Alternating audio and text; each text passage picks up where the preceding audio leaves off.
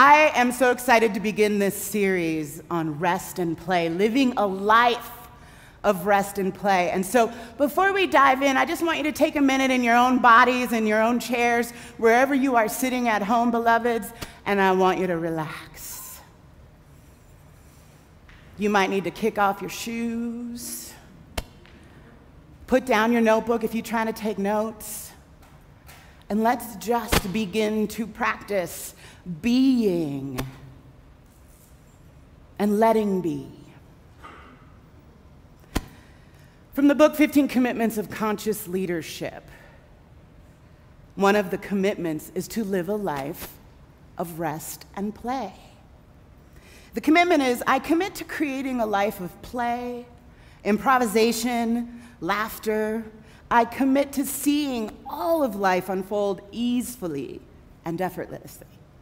I commit to maximizing my energy by honoring rest, renewal, and rhythm. Or, when I am giving my power away to systems and structures that do not acknowledge my divinity, I commit to seeing my life as very serious, that it requires hard work and effort and struggle. I see play and rest as distractions from effectiveness and efficiency. And yet, right? And yet, when we are in alignment with the truth of who we are, when we are in alignment that we are here by divine appointment, whatever version of divinity, of the absolute, of the one, of Allah, of the goddess, mother, creator, whatever your idea of this greater wisdom and truth and being, we are each here on purpose, not by accident, as a creation of the one itself. Been gifted this aliveness, been gifted this breath in our bodies, and this incredible opportunity to bring our unique selves to life itself. And so when we give our power away, when we succumb to societal norms that are full of shiznit, when we allow structures and systems to tell us who we are, and tell us who we are in a way that is absolutely untrue, we lose contact with our actual true nature. We put ourselves on the shelves, we put our dreams on the shelves, we put our desires on the shelves, we put our visions on the shelf because we just need to be a cog on the wheel who's doing the right thing, as being a productive citizen. We judge ourselves. We judge ourselves as wrong and broken if we are not holding ourselves to the societal norms of what it is we're supposed to be doing with this gift of aliveness. We think something's gone wrong when we just want to lay down. We think something is wrong with us if we need 8 or 9 hours of sleep. I'll tell you a story. I recently went to the doctor, and they always ask me, how's your sleep? And I'm like, I sleep good. I sleep a lot. But I went into my doctor's appointment thinking that was a problem. We should probably fix that, because I sleep 9 hours every day. That's wrong, right? He looked at me and he was like, damn, I wish I had your sleep habits. But this idea that we are not good human beings if we are not up before the sun and doing all the things and being productive and achieving, right? It's silly. It's straight up silly. And we dishonor the divine, which is why Thomas Merton, in the reading Clarissa shared, said, it is a revolutionary act to rest. It is a revolutionary, radical choice to slow down, to make getting centered and getting in touch with our true nature. It is straight up anti-white supremacy. It is straight up anti-patriarchy. It is straight up anti all the things. When you choose your true nature as the priority. I'm going to take questions later. Hang on to that thought, my love. Tricia Hershey, who is famous for creating the NAP ministry, and if you don't follow her on Instagram, I highly recommend it. Because you need to see her posts coming across your feed throughout the day, right? And one of my favorite that she posts regularly is, lay your ass down. And I'm like, yeah, let me lay down for a minute. Let me remember that my doingness is not where my value lives. She says the time to rest is now, because it's not a privilege. It is our right. It's a human right. She goes on to say, I want to reimagine rest to be a slowing down, a mindfulness, a paying attention. And I love this concept because I think in our culture we've begun to associate rest or slowing down with numbing, with shutting the world out, with binging Netflix. And this is not rest. This is numbing.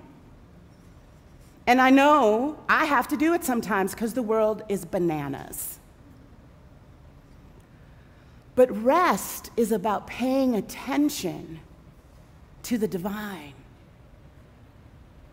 to bringing our attention back within to connect to our true nature.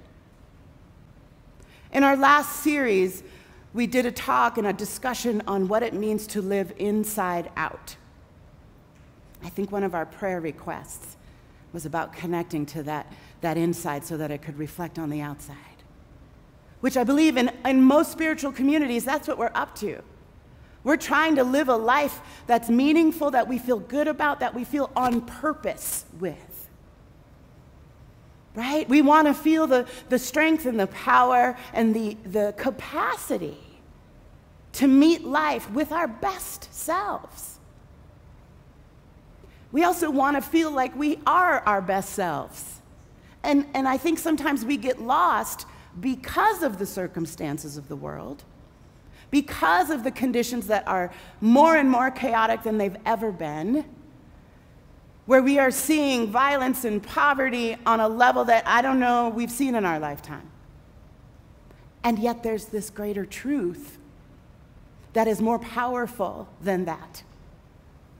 But in order for us to begin to access the thing that we really long for, which is to know ourselves as good, to know our aliveness as purposeful, to be able to reel ourselves back in from everything that is causing so much anxiety and hopelessness. And the way to do that is resting into our truth. Resting into the divinity that we have access to at all times. And to untangle ourselves from these false ideas of what makes us good. There is nothing out here that makes you valuable. There is nothing out here that is going to give you more value than you inherently have. You were born divine. You were born with an access to wisdom and intelligence and love that is uninterruptible. And the way we begin to find that is by sinking into that inner place that cannot be broken, that cannot be harmed, that cannot be undone, that is never missing. Living inside out. Allowing that impulse, that place in your own being that is peace, that is joy, that is love, and that becomes the leader in your life. that becomes the reservoir that is ever full, that you drink from and are fed from. Because when we start saying, well, if this thing over here would just get better, then I would be okay. Right? Or as many of us who deeply, deeply want to be good humans, who want to be allies, who want to be of service, right? Anybody suffer from that ill? So we get really caught up in like, if I could just help more people, if I could just hand out more food, if I could just solve the housing crisis, then I would be good, then I would find peace, then it would all be okay. And yet, when we approach life from here, those outer circumstances defining how I move in the world, when you approach life getting your identity created by those circumstances, what is it that you can bring to those circumstances other than anxiety and pressure and fear? Which, my beloveds, you then become part of the problem.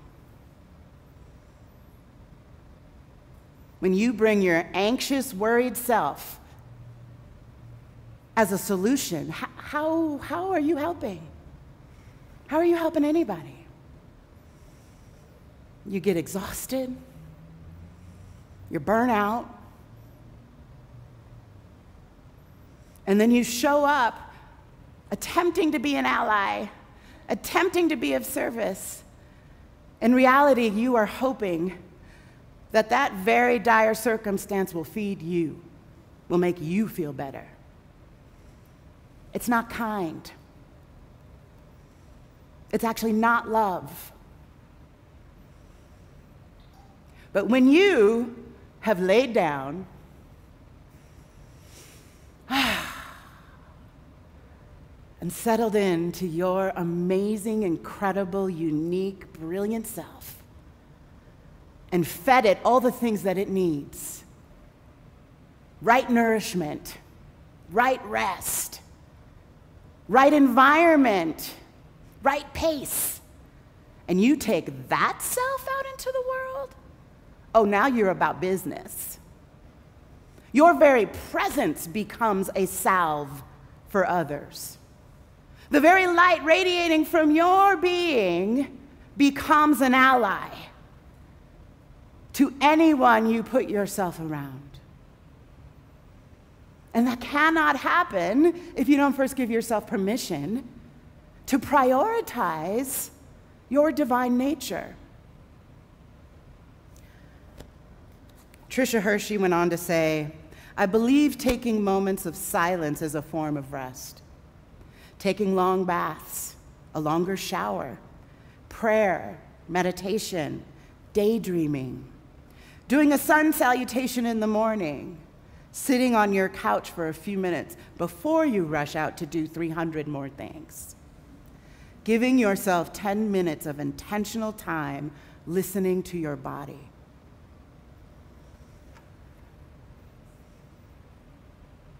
When is the last time you sat still for 10 minutes just to listen to yourself?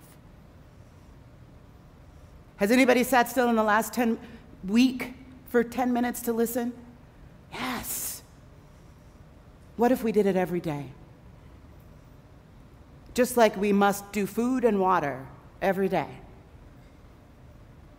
What if we decided that God put us here on purpose, that Allah put us here on purpose, that Mother Earth birthed us here on purpose, right here and right now? And if that were true, it seems to me 10 minutes a day is almost laughable.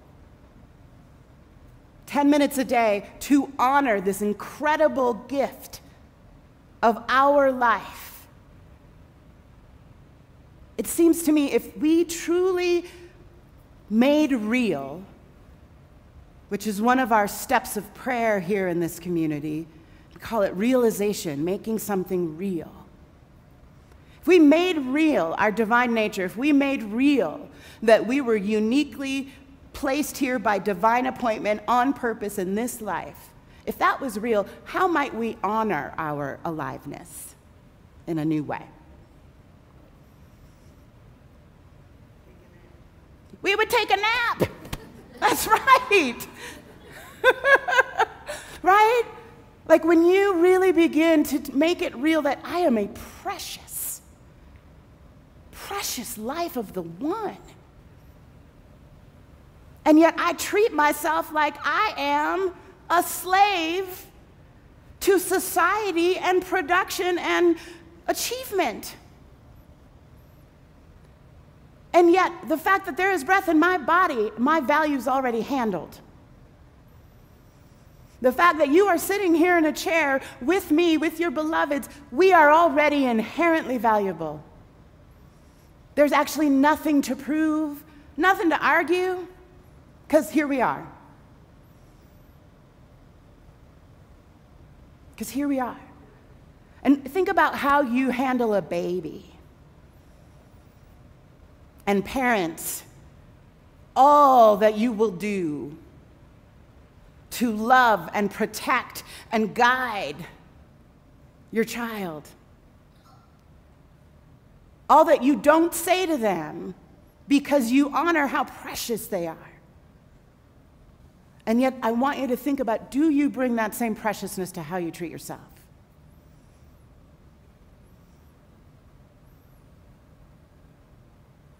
Are you willing to take yourself into your own arms and cradle your precious being? To make sure that the sheets are clean and the bed is just the right softness. That we don't overschedule the day so that enough nap time and rest time and feeding time can happen with ease and grace.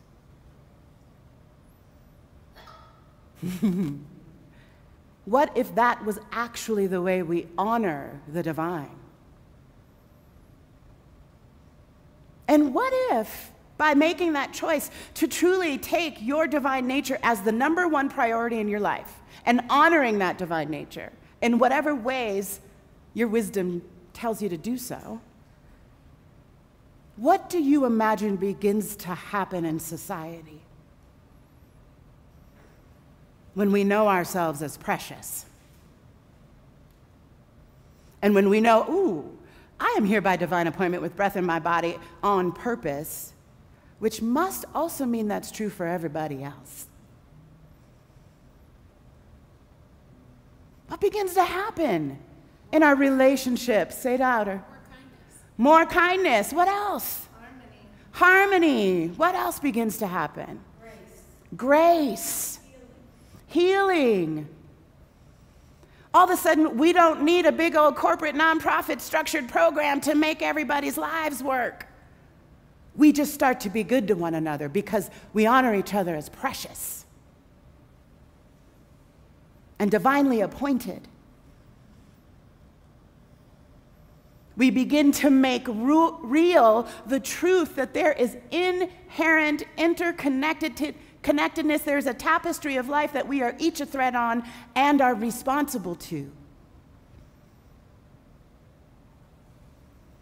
And we don't need an outside force, an outside authority to tell us how to be good, to tell us what makes us valuable, because our goodness and our value is already so. It just becomes our honor and privilege to live a life that is an expression of our true nature. Which is why we commit ourselves to living a life of rest and play. That rest and play is a natural way of being. We had an incredible event here on Friday night that was this embodied belonging was the basic idea. And we had a little one here, Lakota. Oh, the preciousness. I don't know, she was 3 or 4, and she was not going to be stopped from dancing. Nor was she going to be stopped from being right in the middle of the dance. And anyone who chose to dance with her immediately leapt into their own delight. Immediately found themselves unapologetically living a life of play. And so many folks, us grown folks, we take it all very seriously. We're like, I want some of that. And another one of our grown folks who had the wisdom to dance with that little one said, oh, we all have that. We just forgot. We got serious.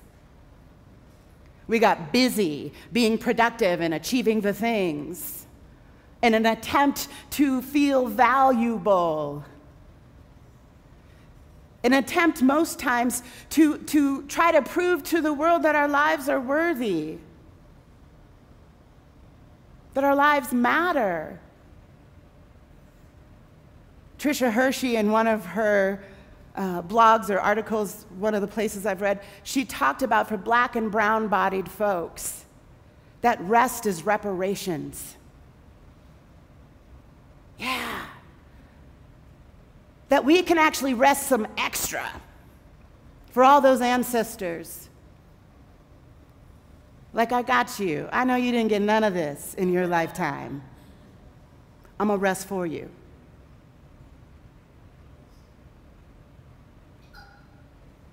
This is not only a spiritual practice to slow down and listen, to be mindful. One of my promises to myself in my life right now is to move at a pace of mindfulness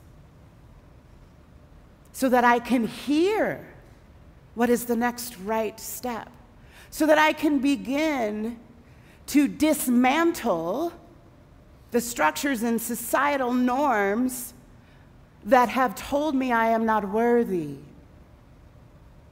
so that I can begin to pull those weeds from my own consciousness, from my own misbeliefs, and get in touch with what is true.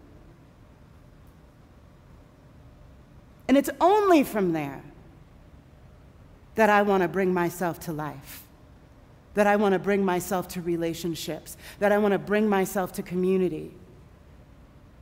Because I recognize that my presence can be beneficial or can be hurtful.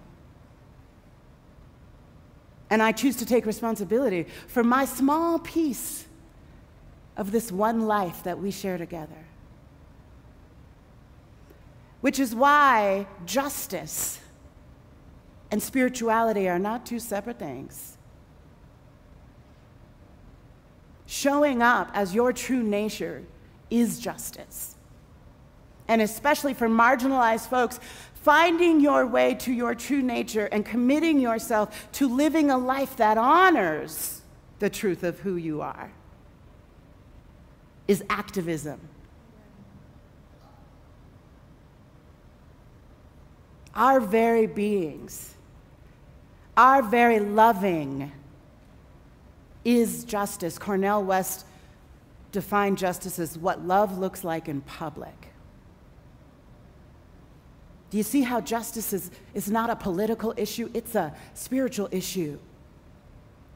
What love looks like in public. But if you don't know how to be the love that you are, how can you bring it out into the public realm? If you happen to be a policymaker and you're exhausted and burnt out and in fear, what you bring into policy? Fear. Which turns into violence real quick.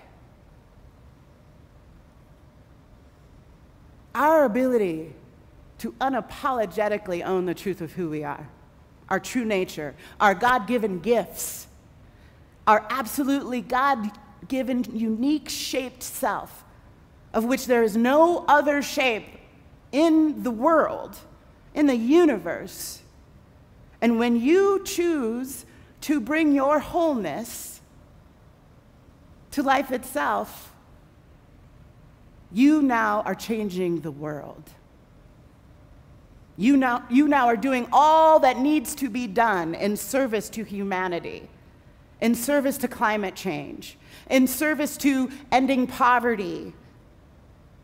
Your wholeness is required for those changes to happen. But you have a right an inherent birthright, as Tricia says, to take all the time you need, all the practices you need to find that self, to discover the wonder and amazing, unique ways that you have been divinely appointed in this life.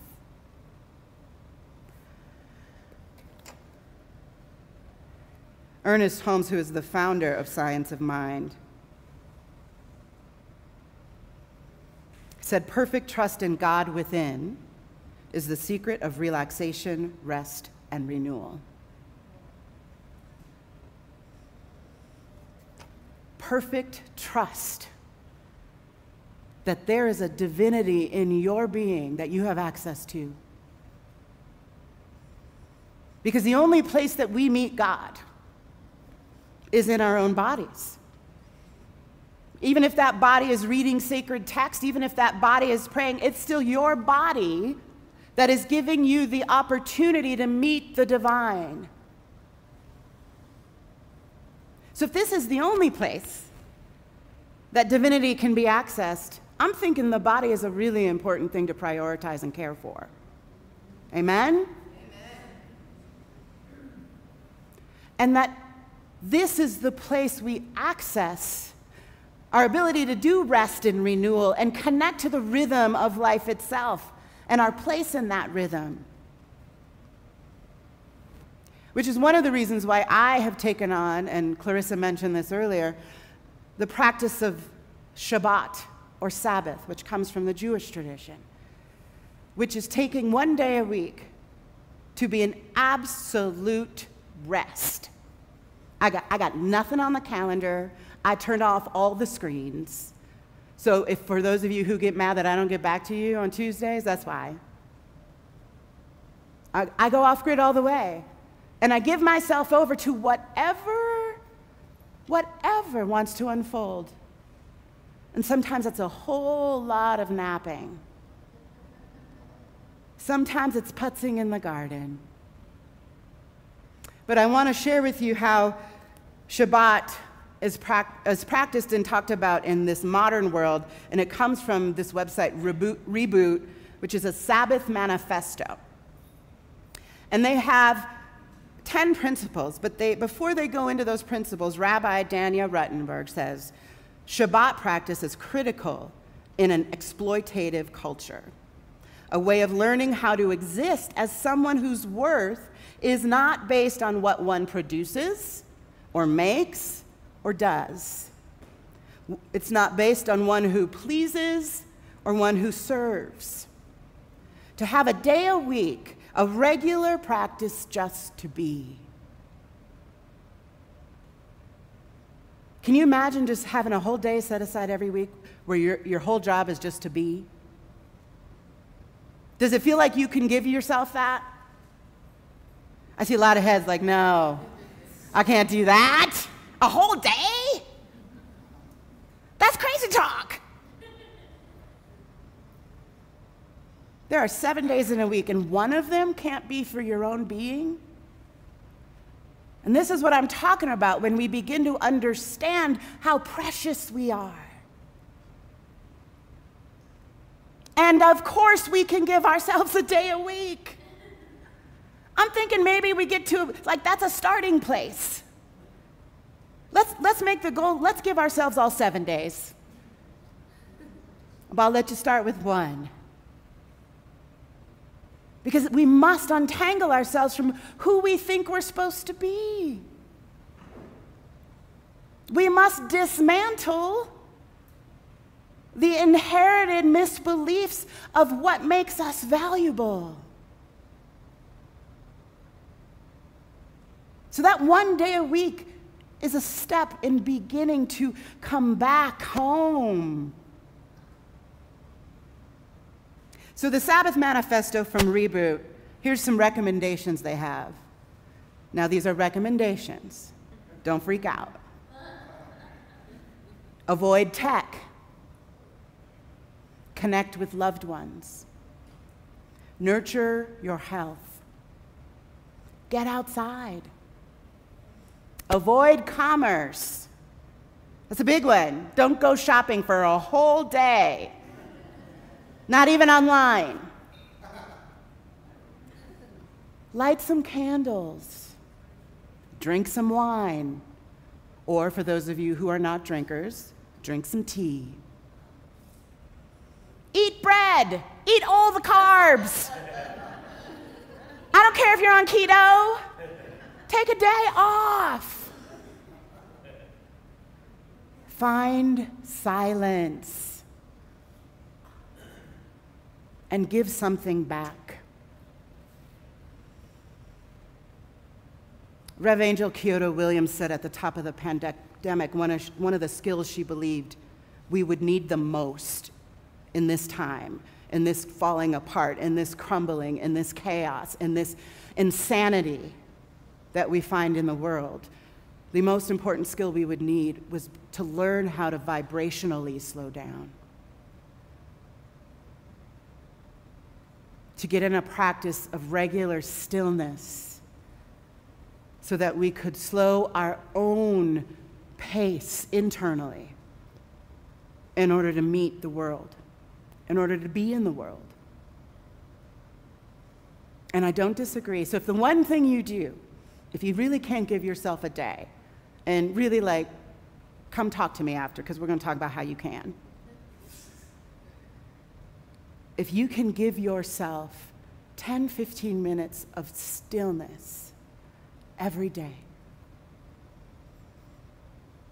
and begin to grow your muscles of being with yourself and your nature.